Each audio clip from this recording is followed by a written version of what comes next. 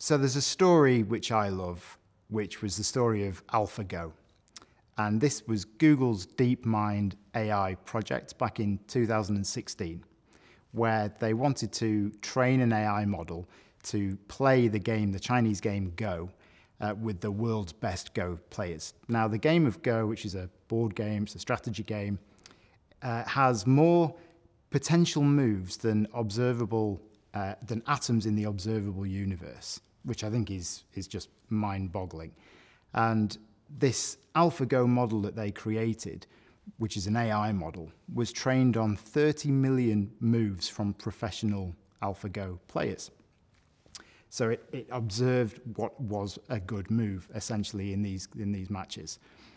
It then played itself millions of times over and had a slight tweak of the AI model so that it was AlphaGo 1.1 versus AlphaGo 1.2.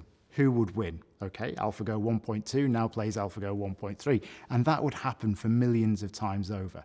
So it then had this self-created data set of millions of moves that it also analyzed to then create its learning architecture.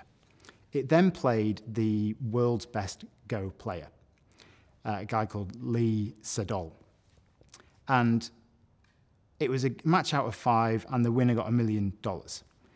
And in game 2, there was this critical point, move 37, where AlphaGo makes this move, and everybody takes a breath back and say, wow, we've never seen this move before. And actually, the turning point of the game was attributed to that one move. And AlphaGo ended up winning game 2 because of this one move.